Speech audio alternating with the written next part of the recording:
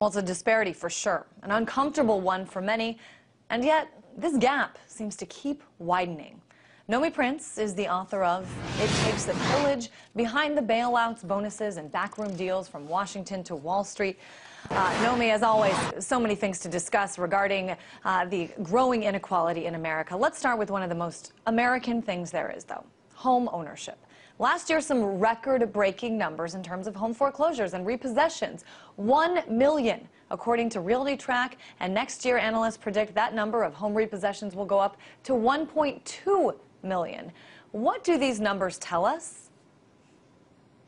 Well, they tell us, first of all, about the massive disconnect between things like in Washington paying itself and the banking system, and not trying to fundamentally alter what's going on for housing for most of the citizens that are faced with defaulting and losing their homes. And it's not just even individual citizens, it's their families, you know, it's relatives, it's a knock-on effect. And that still has yet to be addressed in any way that changes those numbers from continuing to increase.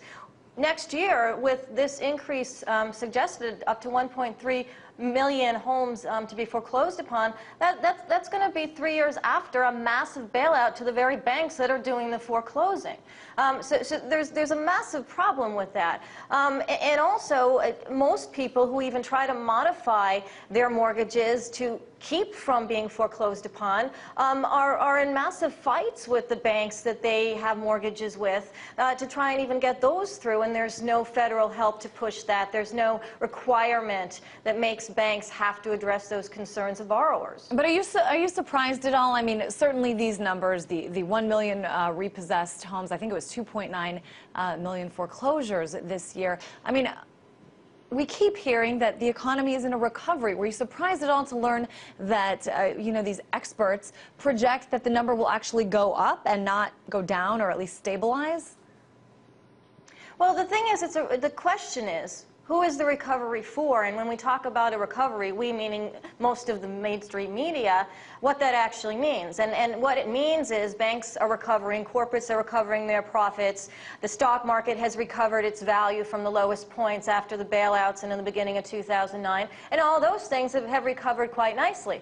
What has never recovered, and what is still recessed or even depressed, is the job situation in the United States, the way in which loans for homes have gone in the face of the borrowers of those homes, not just because the prices of homes have collapsed, but because of all the shady types of loans that were given to begin with, because of the massive push that the banks did to get those loans to be created to begin with, that they are now ignoring any form of responsibility in having created them. And so it really doesn't surprise me. If you continue to look at these numbers, we've had 7 million homes foreclosed upon since the beginning of the recession. Now, I consider the recession to still be happening. I don't think it ended. Ben Bernanke, who runs the Federal Reserve, who's done nothing to stop anything with respect to real homeowners, seems to think that there has been, or there is being a slow recovery, but there really isn't. And as long as people aren't finding quality jobs that can afford them to keep the expenses that they had, as long as the housing market remains what it does, as long as the banks refuse to even negotiate in a timely manner, in a fair manner, in a respectful manner with borrowers to help them on their mortgages, these foreclosure numbers are going to continue. And next year we're talking about 1.3 million versus a 1 million this year. That's homes repossessed. So 2.9 million homes in foreclosure, those are going to start to be repossessed too this year and into next year. And that cycle will continue because banks have no incentive or legal requirement or anything pushing upon them to change it. Well, let's move on to some of the big companies. Nomi, I know you've written a lot about these. I want to talk about J.P. Morgan. Now, analysts predict fourth quarter profits at this investment bank would hit about $3.9 billion. That sounds like a lot to me. Guess what?